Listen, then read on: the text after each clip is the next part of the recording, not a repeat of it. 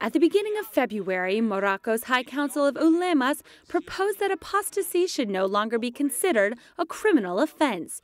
This council has no executive or legislative powers, but its statement reflects a firm tone with respect to its position on fundamentalism. The opinion of this council has no effective value, but it can help promote a certain openness. It can also be considered a message to fundamentalists who do not believe in reform and want to keep old laws without a critical spirit. Adnain Mokrani is Muslim and teaches at the Pontifical Institute for Arabic and Islamic Studies, which is sponsored by the Vatican. Mokrani states that Muslim countries still have to introduce far-reaching reforms to their law. For example, although apostasy is in most cases not condemned, to change the religious attitudes signals important consequences in the day-to-day life of the normal citizen. This is not enough. It is not enough to say that apostasy will not be a crime and that there will be no punishment.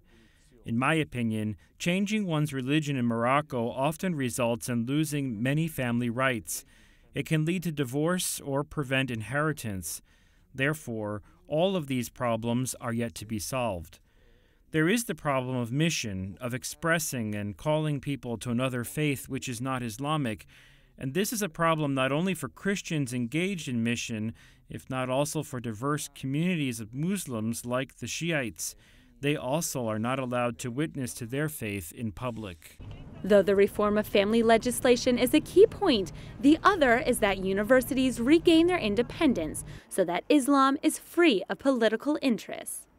Adnain Mokrani recalls that the Muslim world has given clear signs of rejecting fundamentalism. The major milestone was the Marrakesh Declaration of January 2016.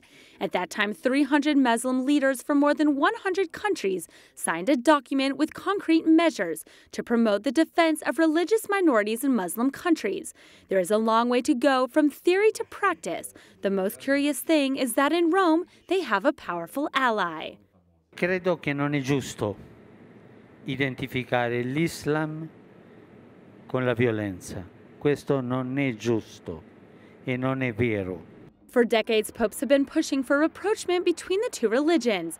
John Paul II made a key gesture when he kissed a copy of the Quran before speaking to 800,000 young Muslims in Morocco. Another gesture of great impact was that made by Benedict XVI, who prayed in the Blue Mosque in Istanbul.